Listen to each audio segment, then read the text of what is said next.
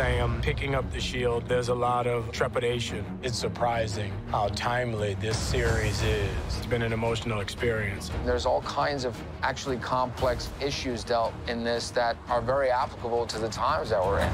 It really does make you feel like you've stepped into something that's bigger than you. The goal was to be very grounded so that the super side of it became embedded in character. We were inspired by a team that flies through canyons. We spent several days pushing people out of planes.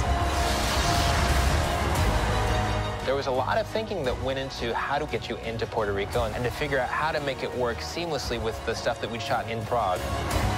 Let's roll again, I'm on! To be here with all the toys and with the actors who bring it all alive is just absolutely overwhelming. We can't be having this much fun.